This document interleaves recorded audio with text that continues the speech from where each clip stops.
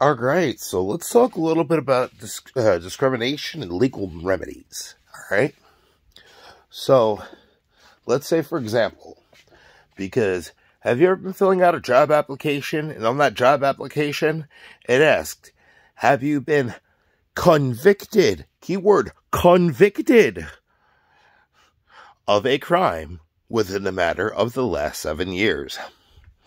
Now, if you have gone to continue and further your education to work in a specific field, all right? So you have, for example, accrued debts to go ahead and, obtain a diploma. Now, when it comes to the legal circumstances that end up popping up on your background check, you have done everything that had been required of you by the courts to go ahead and remedy such legal matters. Like, for example, if you were ordered to do community service and you did all your hours of community service, or you were required to go ahead and be on probation and you, adhered to your requirements of probation. Which, keep in mind, there are two different types of probation: supervised probation and unsupervised probation. Unsupervised probation has different requirements than supervised probation. Supervised probation requires you to go ahead and check in with your probation officer, go ahead and meet any meetings that are required by your probation officer to actually go ahead and meet. They may or may not understand. So it is not 100% guaranteed across the board.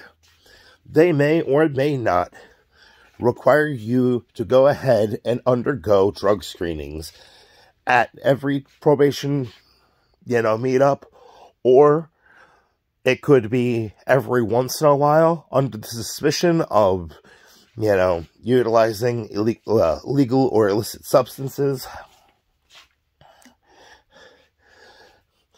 But as long as you go ahead and you meet the requirements of your probation.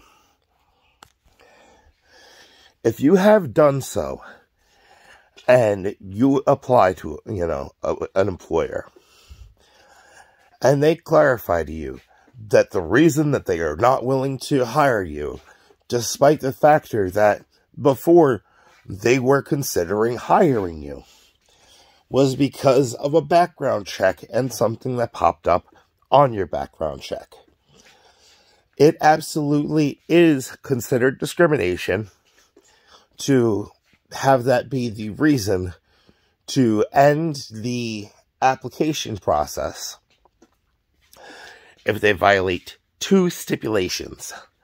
Number one, it is illegal for them to go ahead and hold against you a prior arrest, all right, that dates back further than 7 years, all right?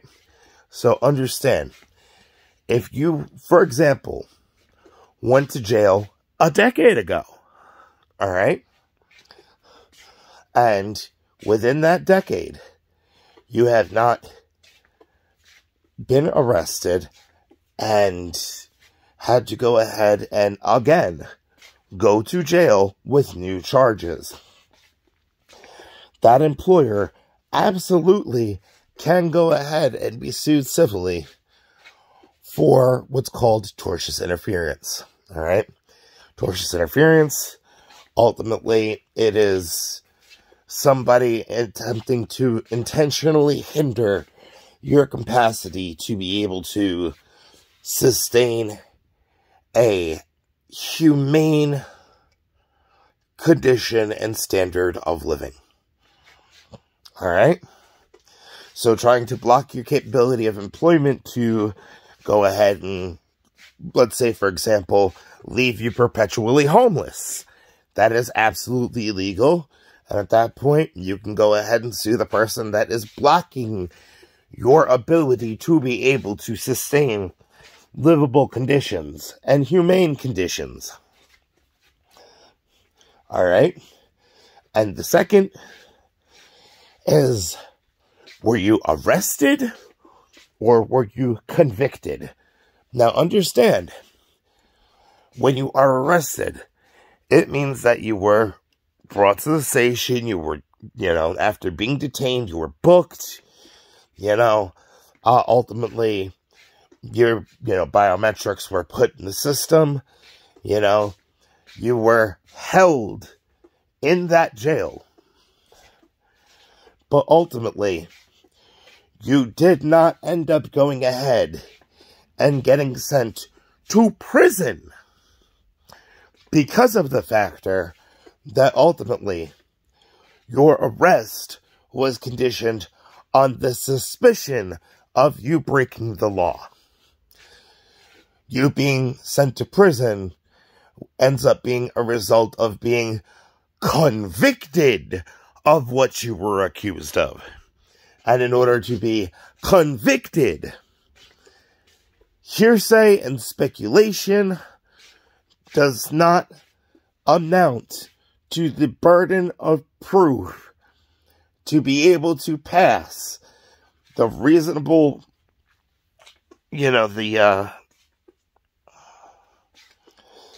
it's called the presumption of innocence. To move past the point of the presumption of innocence, to move to the presumption of guilt. Now, understand, ultimately, if you were granted a time served and no contest, that does not amount to a conviction. That amounts to an arrest with a continued investigation. If you did not get sent to prison because of the factor that you were presumed and assumed guilty with full evidence, all right? And we are talking enough evidence to be able to remove the reasonable doubt of any potential mistakes in said proceedings. That is the difference between conviction and arrested. Conviction means you did it. It was proven that you did it. There was evidence that you did it. It wasn't just something, speculation and hearsay or somebody else's word of mouth. It wasn't gossip. It wasn't the rumor mill. There was actual substantiated evidence that reasonably eliminates anyone else from being suspected of being the potential perpetrator. So, that being said, if you do not get the opportunity to continue the application process because you were arrested over 7 years ago, you were discriminated against, and you absolutely can civilly go ahead and sue that company or organization that you had applied for discrimination. All right? On the grounds of tortious interference.